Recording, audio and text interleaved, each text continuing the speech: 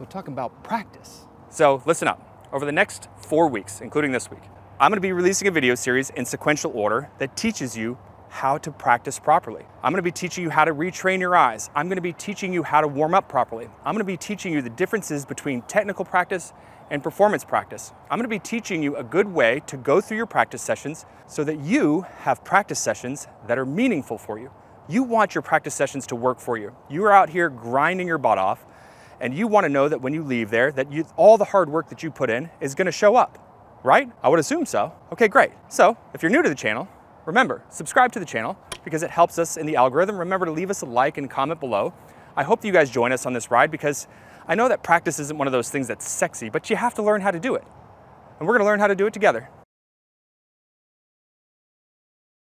How many times has somebody stopped you on the golf course and been like, where in God's beautiful green earth are you lined up at?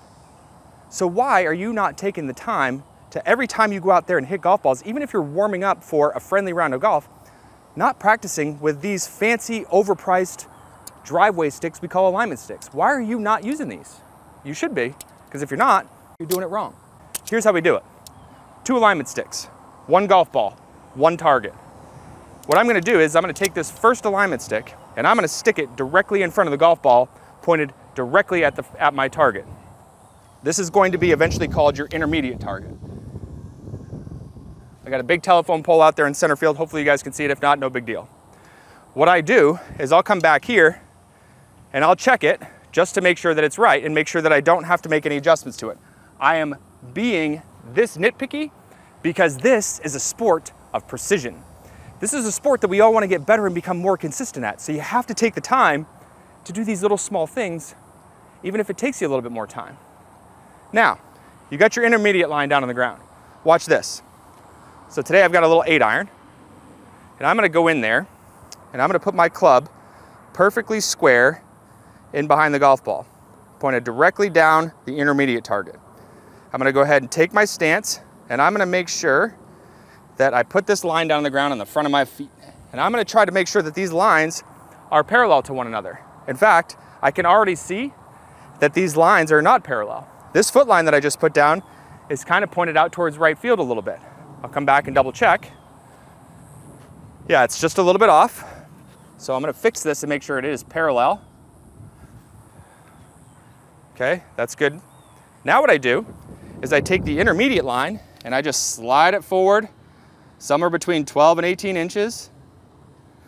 And now I have myself set up to start my practice session. And how I start the processes of retraining my eyes to make sure that I'm doing this stuff correctly is I'll go through my entire pre-shot routine, and some of you are gonna think this is really mundane and a little bit too much work, but start out by getting your eyes looking in the right spot, because some of you are gonna be very surprised how awkward and uncomfortable you feel by lining up in the correct spot. It's going to be kind of one of those eyes wide open moments. Okay, so stand back here, look at my target. Now I walk in, and I'm gonna put the club directly behind the golf ball. I'm looking at my intermediate target. I'm gonna build my stance. Now what I'm gonna do is once both hands come on the club, I am going to start looking up at my target. I'm gonna look intermediate, target, intermediate, target, back to the golf ball, and I'm continuing to look. Okay? Then I'm gonna start the process over again. Why? Because you gotta do some repetitions here.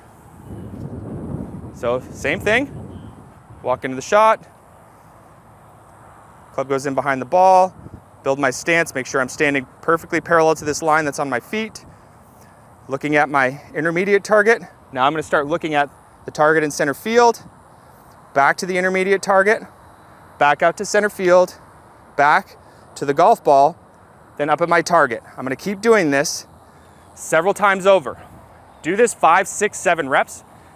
And then what you're gonna wanna do is you're gonna wanna start working on what it is that you're working on. But do not bypass this, because quite honestly, if you don't follow this sort of step to get things started before you even hit your first wedge out of the bag, then I'm telling you right now, it takes one little small adjustment to where your eyes are actually looking for you to go down this big spiral of swing changes that you don't want to have.